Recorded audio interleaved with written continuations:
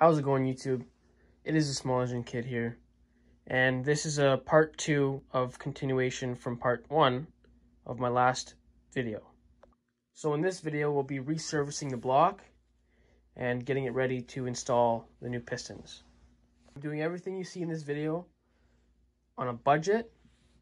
It's not the correct way. The correct way is a lot of money that I don't feel like spending on this build. So you will need a permanent marker. I prefer the black because it's easier to see on the silver here. And you're going to coat the entire area, this area right here, in black Sharpie. So just like this, just grab the marker and just cover the entire surface from this black marker.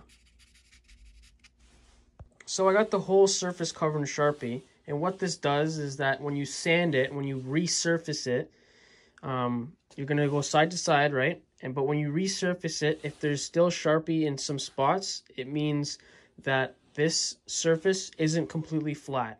And you're going to have to keep going until there's no more Sharpie left on the block. So now you're going to want to get 120 grit sandpaper and something to attach the sandpaper with, whether it be a piece of wood, a piece of sheet metal, something flat so that you can go as flat over top of this and smoothly as possible so that you get every little area. Alright, I know this looks a little ghetto, but it is a budget. So I found this piece of little plywood here, and I taped up some 100 grit sandpaper. I know I said 220, but I did some research and it says you can go as low as 80. So I taped it to this plywood, and now it's almost the exact same size as this. It's the closest I could find that's flat. And now you're just going to sand it, side to side, just like this. And I'll get back to you once I get done in a few minutes of sanding.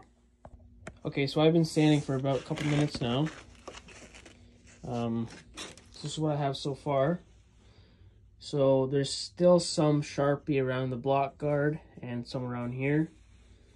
So that means that, especially around here, this is very low compared to over here. So I'm going to keep sanding until it's all nice and shiny. So I've been sanding for about 10-15 minutes now. And I'm going to wipe it down and see what it looks like. Make sure you get a shop rag or a towel that you don't really care about. And just wipe it down. Still got to sand a little bit right here. Overall, looks a lot better. By the way, I'm not using a flash on my camera. It's just the light.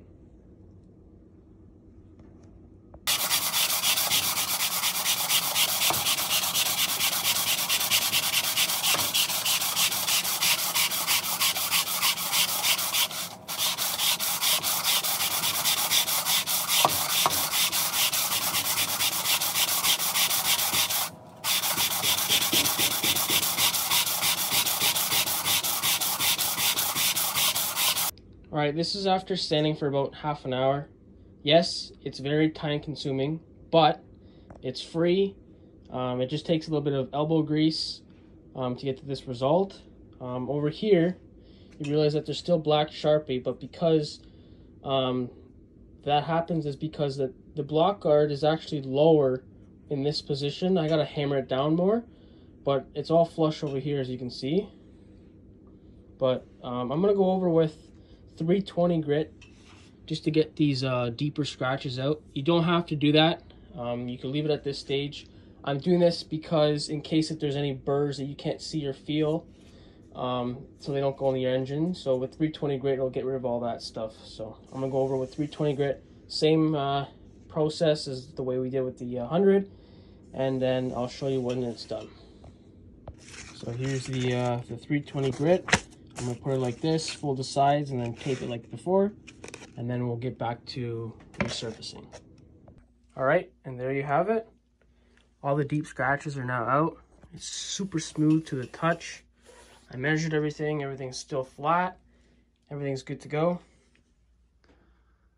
I have no flash on, no polish, no nothing. Just sandpaper, 80 grit, and 320 grit. Thanks for watching. Like, subscribe, comment, And I'll see you guys in part 3. Thanks.